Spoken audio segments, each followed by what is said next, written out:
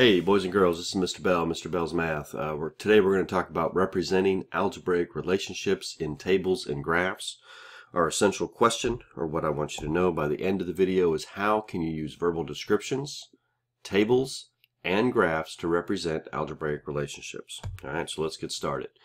First thing we want to talk about is just kind of a comparison between two different situations. We have Angie's walking speed is 5 kilometers per hour and May's is 4 kilometers per hour. Show how the distance each girl walks is related to time. Okay, so the thing that we want to learn here is that time,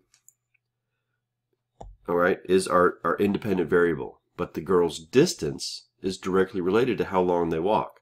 Okay, so this is the dependent variable. All right, so if we wanted to talk about it in terms of x and y, all right, the time is x and the distance is y. Time is x, distance is y. All right, so now we just need to go ahead and fill out the table. It says Angie's time. We have, and what you need to remember is that you got to compare your x value to your y value. Something's happening to x to become y. All right, here it's going from 0 to 0. So that's what it tells me is that I'm multiplying. Okay, because if I multiply a number times 0, I'm going to get 0. All right, but let's check it and see real quick. So my second a to y value is 1 to 5. So if the only thing I can multiply 1 by to get 5 is 5. So if I can do the same thing over here, then that's probably my relationship. If I can multiply this x value times 5 and get the y value, which is 10, which is a true statement, then that's my relationship. So then I need to figure out what happens when the hours are 3 and the hours are 4. Well, if I multiply times 5, like I said, then my 3 value is 15, and then if I multiply 4 times 5, I get 20. So what this tells me is that when I haven't started yet, when my hours are 0, I haven't walked any distance. At the end of the first hour, I've walked 5 kilometers. At the end of the second hour, I've walked 10 kilometers. At the end of the third hour, I've walked 15 kilometers, and at the end of the fourth hour, I've walked 20 kilometers. So this way we can come up with a relationship. We're saying that for every value, we're saying y equals x times 5. Okay? So it doesn't matter what the value of x is. X could be 50. We don't care. If she walked for 50 hours straight, though, we know that we just multiply 50 times 5 and we get 250. Is that even right? 50 times 5? Yeah, 250. So we know she went 250 miles or kilometers, not miles. All right, so let's talk about May real quick. Same thing here. She's got a 0 to 0 relationship, so that means I'm going to be multiplying. All right, if my time is 0, my distance is 0. If my time is 1, my distance is 4.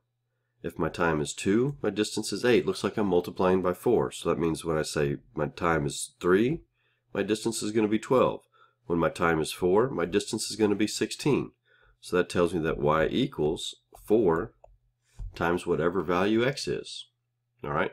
So now we can take all these numbers and we can graph them. So let's go back to blue for Angie, and our first point is going to be down here at 0, 0, because that's what this is. My next one is 1, 5. So I go over to 1 and up to 5, and there's my point. And then I go over to 2 and up to 10, which is right here. Over to 3 up to 15, which is right here. Over to 4 and up to 20, which is right here. All right, and then I draw my line, and that's my line. And it didn't touch that last point because I just drew it crooked. All right, so her equation we already drew over here. Y equals 5 times whatever x is. All right, let's change to red and talk about May. Her order pairs 0, 0, 1, 4. So that's the first point. 2, 8. That's the second point. 3, 12. That's the third point. And then 4, 16. And it really doesn't matter what these points are. This line tells me that wherever I could put a point here, and it'll give me a solution to this equation here that we wrote.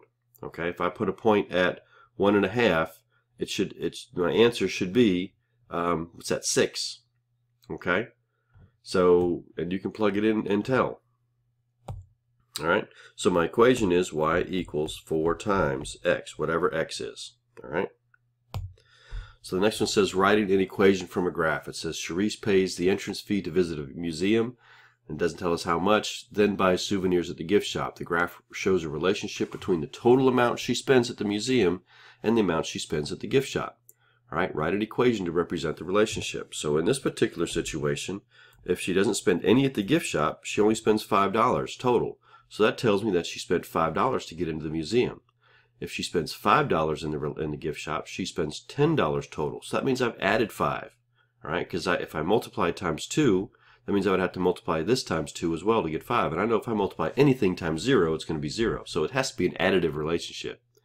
All right, so here if she spends $10, I got to add 5 to it, and that gives me a total of 15. If she spends 15, that means I add 5 to it, and I get a total of 20. All right, so the pattern of the table is that I'm adding $5 each time.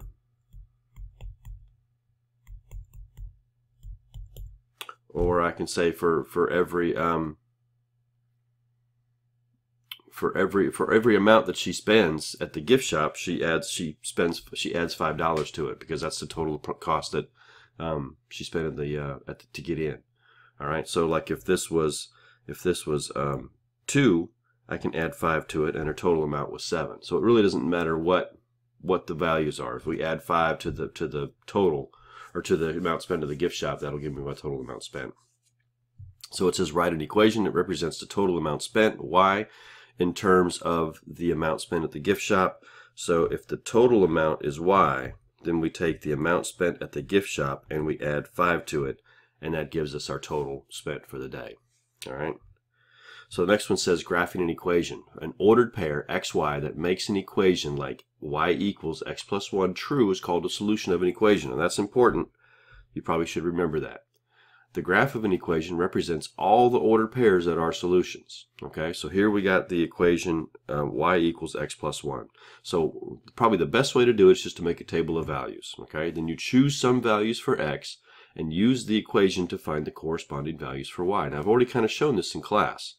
So then you take those ordered pairs and you plot them from the table, and then you draw a line through the plotted points to represent all the ordered pairs for the solution. Okay, so when you draw your table of values, it looks like this. You take x, and then you say y equals x plus 1, and then you have your y values. And then like here, they just came up with 1, 2, 3, 4, 5. I usually like to say 0, 1, 2, 3. I like 4 points. And then I plug my values in. I say 0 plus 1, 1 plus 1, 2 plus 1, and then 3 plus 1. And I don't know if you saw that there, but what I'm doing is I'm taking this value, plugging it in for x. All right, 0. Here I'm plugging in 1 for x. Here I'm plugging in 2 for x, and then I'm plugging in 3 for x. What that allows me to do is in solve, 0 plus 1 is 1, 1 plus 1 is 2, 2 plus 1 is 3, 3 plus 1 is 4. So now these are my ordered pairs. I have 0, 1, that's my first ordered pair. I have 1, 2, that's my next ordered pair. I have 2, 3, that's my next ordered pair. And then I have 3, 4, and that's my next ordered pair. All right, then we can go and look at the graph here and see that all these points are on that graph. Even though they didn't do this one on the in this table of values, it's still here. 0, 1, right there. 1, 2, that was my next one. 2, 3, that was the next one. And then 3, 4, that was my final one. Okay, so that's all there is to finding out how to graph an equation. Let's look at one more. We got y equals 2 times x. So same thing, we got a table of values here. They came up with 5 places. They come up with the equation and they rewrite it like 2x equals y, I guess because, well, they put in everything here. I like the way I do the table. Okay, I guess the only thing is you don't wind up with the ordered pairs like this. But my table would look something like this. I would write it x. Oops, I'm drawing over me. Let's not try that. Let's back up here a little bit. All right, maybe I'll just write it up here and say x, y. My equation is 2 times x.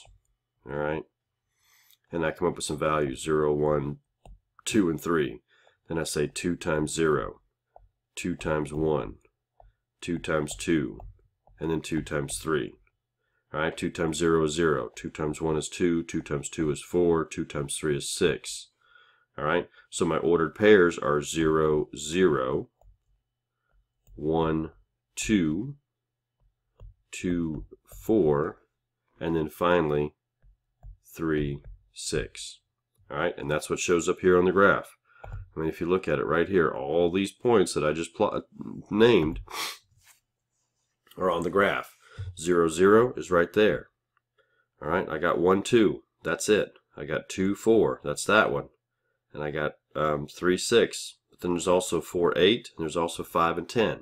All those are points on this particular graph. All right, that's all there is to it. So we're going to do one example on our own, and we're going to be in good shape. So let's draw the graph kind of the way I like it. And let's say our x value. This one's a little odd because it's got the 2.5 in there, but that's not really that big of a deal. So we're going to say x plus 2.5. All right. So I'm going to plug in some values, 0, 1, 2, and 3. And then plug it in, 0 plus 2.5. 1 plus 2.5. 2 plus 2.5. And then 3 plus 2.5. All right, 0 plus 2.5 is 2.5. 1 plus 2.5 is 3.5. Whoops, 5. 2 plus 2.5 is 4.5. And then 3 plus 2.5 is 5.5. So those are my ordered pairs. I got 0, 2.5. I have 1, 3.5. I have 2, 4.5. And then I have 3, 5.5. All right, then I plot it. All right, 0, 2.5. So 0, 2.5 is right around there. All right, it's kind of hard to see. 1, 3.5, so I go over 1, and then I go up 3.5, which is right here. Then I have 2, 4.5 is right here. All right, then I have 3, 5.5. So 3 and then 5.5 is right there. And then I draw a line to connect it, and it just keeps going. It actually keeps going this way too, into quadrant 2 and then down on into quadrant 3. But that's it. That's all there is to graphing a line. Okay? Make sure you answer the questions and be ready to do the independent practice in class. Thank you.